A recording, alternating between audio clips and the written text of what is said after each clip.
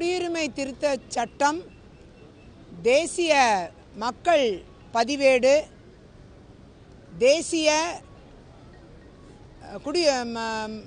குடியுரிமைக்கான register பதிவேடு இந்த NPR NRC CAA இவைகளெல்லாம் மக்களை துன்புறுத்தக்கூடிய ஒன்றாக நம் நாட்டுக்குள்ளேயே பொதுமக்களை அவர்களுடைய ஆவணங்களை கொண்டு வாருங்கள், இல்லை என்றால் நீங்கள் குடிமக்கள் இல்லை என்று கூறக்கூடிய இந்த திருத்த சட்டம் என்பது நம் நாட்டின் பிரஜையை நம் நாட்டுக்குள்ளேயே அகதியாக்கக்கூடிய ஒரு முயற்சியை மத்திய பாஜக அரசு தொடர்ந்து செய்து வருகிறது. இதை கண்டித்து ஒரு தீர்மானத்தை இந்த அவையில் எடுத்து வாருங்கள் என்று கேட்டு பார்த்தோம். அதை ஏற்கவில்லை இங்கு ஆளுகிற மாநில அரசு. ஆனால் அதே நேரம் மத்தியில் இவர்கள் பாஜகவிற்கு வாக்களித்திருக்கிறார்கள்.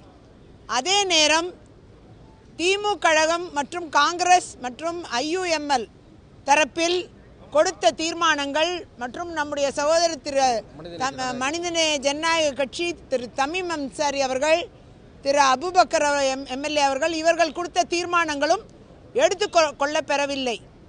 இன்றைக்கு இந்த தீர்மானங்களை ஏற்காமல் இந்த மாநில அரசு இதற்கு அளித்த பதில் ஏற்புடையதல்ல.